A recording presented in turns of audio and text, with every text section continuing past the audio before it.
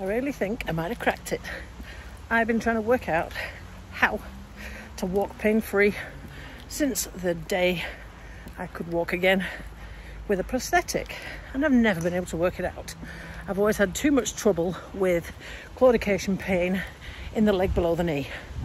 But what I did the other day, I'm doing again with no crutches, and I'm in Queen's Park. So this is a part of the park run course, and I decided I'd walk and see how I went.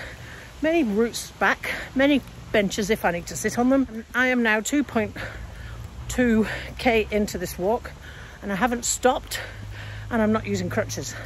It'll be probably about 2.5 by the time I get back to the car, and I have done most of the park run course except for the Kelvin Street loop, which is about another 2k. So, feeling pretty positive, although it's taken a lot of concentration. Now is that I'm getting fatigue in other places, and the leg is just not used to walking on this prosthetic this far because I've never been able to. So it's kind of like we start again and teach it how to do it this way. What I'm also hoping is this will bode well for when I go back to try running on the blade.